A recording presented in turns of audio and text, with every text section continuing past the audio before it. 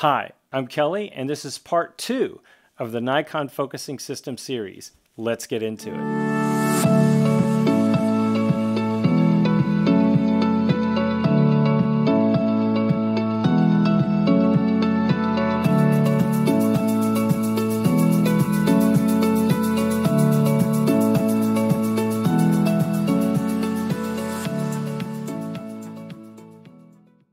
All right. This is part 2 of the Nikon Focusing System, where we're just going to walk through all the different focus modes and talk about each one of them. So let's jump in. All right.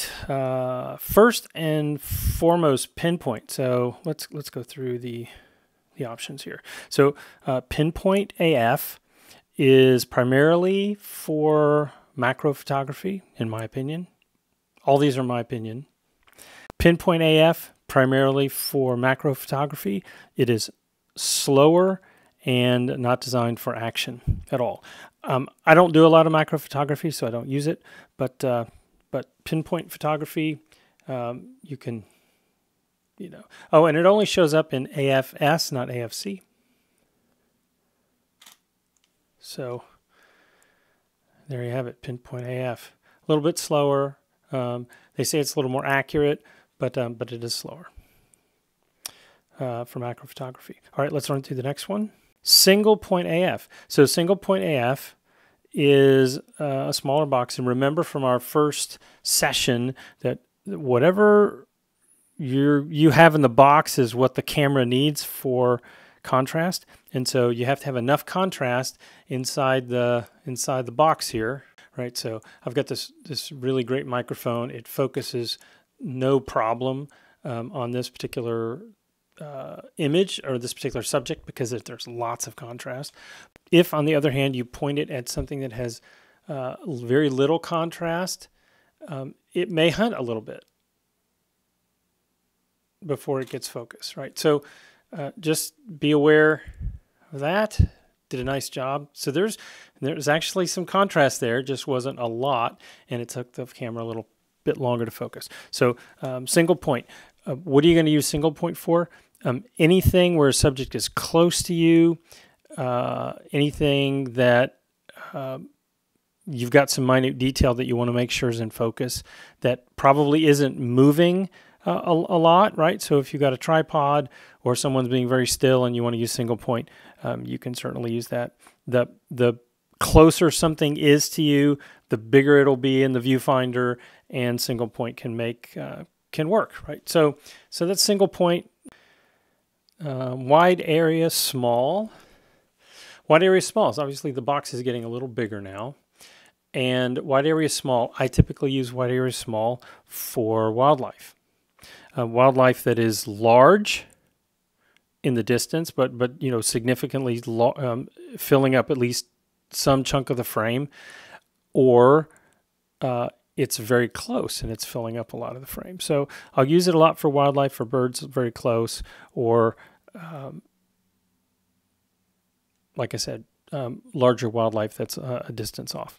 So very helpful. Keep in mind that in every case, the camera is going to try to focus on the area inside the focus area that has the most contrast to focus, that is closest to the camera, right? So, so there's a good example, right? So in this case, it found the most contrast, even though the lens, right? So the lens was closer, but the camera found a little more contrast in those buttons, and up here, obviously, lots of contrast with the Nikon logo.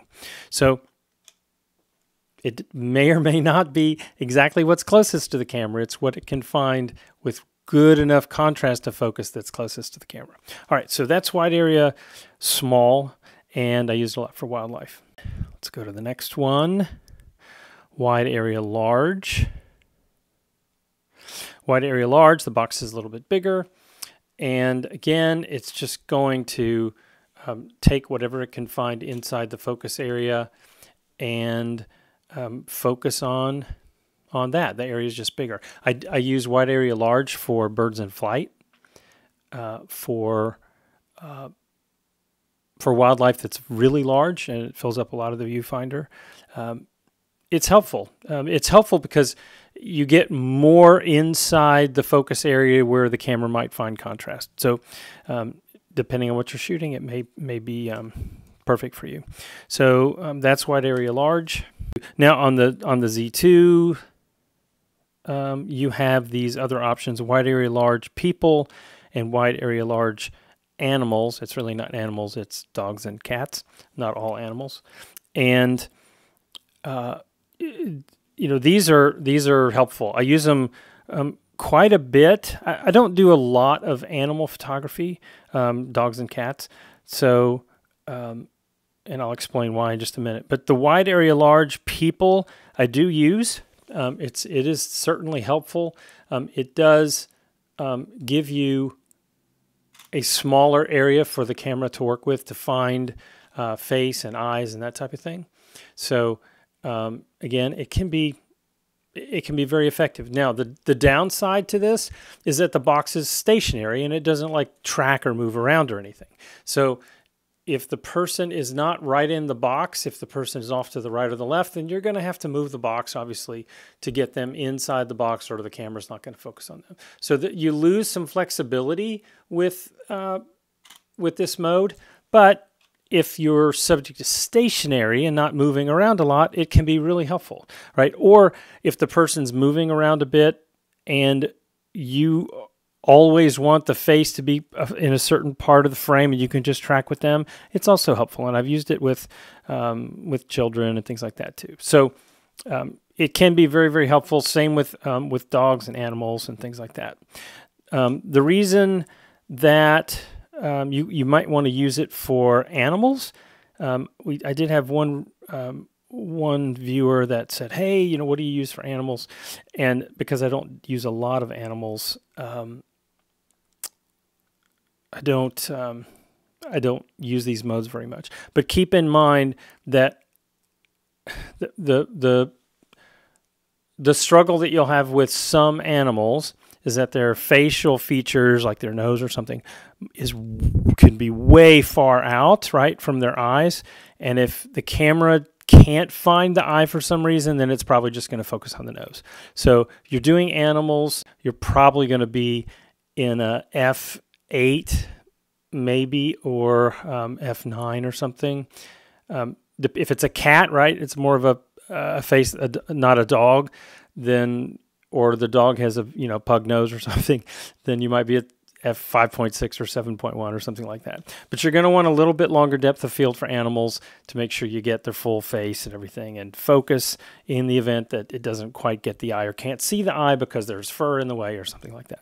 So, and in that case, too, I would just say, if you're doing animals and you want really good quality, you may need, because you're going to have like a wider depth of field, you're going to need more light. So you might want to supplement with some video lights or something. All right, the next one, Auto Area AF. Auto Area AF, depending on whether you're on Mark 1 or Mark 2, they act a little bit differently in terms of the menu system. So in the Mark 1s, Auto Area AF has a menu setting to turn on face or animal detection inside the auto area. If you have that turned on, then you can do face recognition or animal recognition across the whole screen. On the Mark IIs, you can see here I have to flip over. It separates them. So I've got Auto Area AF, Auto Area AF people, and Auto Area AF animals. So these last two in the Mark 1s, you pick those via the menu system. So it's a little bit more cumbersome. I don't know why Nikon did that. They could easily do it this way, but they didn't. So let me just talk about Auto Area AF for a second. Auto Area AF has like one feature that I absolutely love for a certain type of photography, and that's event photography. So in event photography, you get the opportunity to do subject tracking. You can do subject tracking in any of the auto area modes, right? So auto area with faces, or auto area with dogs and cats. I would primarily choose auto area and subject tracking, which I'm going to show you, with face and eyes turned on if I've got people, with face and eyes turned on if I'm shooting animals. So, but let's talk about how this works. And so right now I'm choosing the auto area AF with the people. So let's take a look and see how this works. Now I've got my auto area subject tracking set up for using one of the buttons. Let me show you how to set that up. So you are going to go to Controls, and then Custom Controls, F2, and then you're going to pick, at least I do F1, so you can do whatever you want, but you select F1 and you select subject tracking, right? So that gives you the ability to toggle subject tracking on and off with the same button. If you don't set up a button for subject tracking, then in order to turn subject tracking on, you have to hit the OK button to turn it on, and then you have to hit, like, I think the minus button to turn it off. It's very clunky. So use a subject button to turn it on. And I would just say, I was doing an event and I must have shot at least 1,000 frames at this event. I was there for 5 hours. And I pretty much use subject tracking exclusively. I found it, I tried it, and it was like a dream. I'll show you some of the shots that I took with my 70-200 and some other ones. But it worked really, really well. So the way it works is you select your auto area mode, and then you just... All right, so now let's talk about auto area AF. Auto area AF has really 3 modes, and on the Mark II, they're separated out in the I menu, and you can pick them this way. In the Mark Is, you just have to pick auto area AF, and then you have to go into the menu to select whether you want face or eyes or animal face detection. So they all work pretty much the same way, but you just different ways to get to them, whether you're at a Mark I or a Mark II. All right, so I'm going to pick auto area AF. I will tell you, just by itself, I don't use it. Having the camera select what to focus on never makes any sense to me. So I don't use it at all. But there is, inside auto area with AF people, is something that I do use a fair amount. But there's also a sub feature inside this mode that I use a lot for a certain circumstance, and that's events. So let's pick the auto area AF people, and the feature that I'm talking about is subject tracking. You do need to be in AFC mode, not AFS. So AFC and auto area mode. And then you're going to want to set up a function key to turn subject tracking on and off if you're doing events or something and you want to use this. I would highly recommend it. So the way you do that is you go to Menu, Controls, F2 or Custom Controls, and then you're gonna pick one of your function buttons here. In my case, I use F1, and you're gonna select that and then pick subject tracking. And this allows you to toggle subject tracking on and off with ease by clicking the button. So really super helpful, and I would highly recommend, if you're doing events and things, to try this out. All right, so let's show how this works. So I'm in auto area mode, and I'm going to just hit my function button, and you see I get this square, my subject tracking square, and then I'm going to focus on it. And basically anywhere that I move my frame, right, it's going to track that subject and allow me to take a picture of it. And it's going to do a fantastic job with that, right? So, and it doesn't matter what you're tracking. So in this case, I've got face detect, right? So I could take a picture, but I could also just toggle, grab the face, recompose, take the shot, and still get a really, really sharp image. The other thing to note, I don't know if you saw this, but I turned it on I track whatever it is I'm going to track, right? You take a picture of it, and the minute you let go, you can toggle it off and toggle it back on, and it goes right back to the center, right? So get a picture, grab a picture, recompose, let go. Look, it's back in the center. You can just shoot. You can grab stuff, shoot, recompose, grab something, shoot, recompose. It's just a dream. And you're selecting subjects, recompose, take the shot. It's back in the center, select a subject, recompose, take a shot. And you can do this over and over. It works really, really well. So again, events, weddings, birthday, it's great. Now, the one thing to note with this, again, just to be clear, typically in events, the subject is not going to be like right in front of you. And so your depth of field is going to be at least, 8 to 10 inches deep, at least, depending on how close they are. But you should be fine with tracking faces at kind of event distances, right? If the person is really, really close to you and you use subject tracking, it may find some other feature, piece of clothing or something, right, and focus on that and not get the eye because the depth of field is too shallow.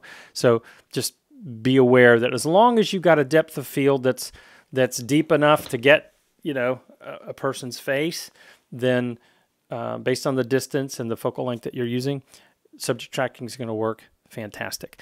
And it will also track the person not just side to side, but coming at you or moving away. Now, I will say subject tracking is not as fast as wide area small or wide area large. So somebody's moving really, really fast. I would use wide area small, wide area large for that, right? So track and field, I wouldn't use subject detection. It's probably not going to track, especially if they're coming at you or going away from you or something. Side to side is probably okay, but if you've got fast moving, we'll talk about it in a minute. You want a fast lens, you want a fast focusing lens, and you're probably going to want to use like wide area small or wide area large. Like I would not ever attempt to shoot birds in flight or anything with subject tracking. Just if you have a Z9, go for it. The 3D tracking and all that. There's a lot more options with the Z9, which I don't have. When and if there's another camera besides the Z9, because I just don't need a camera that big, we'll do another video on that. So anyway, subject tracking, very cool. You should take a look at it and use it. I absolutely love it. Okay, so those are all the main focusing modes, how I use them, just some hints and tips that you might want to be aware of.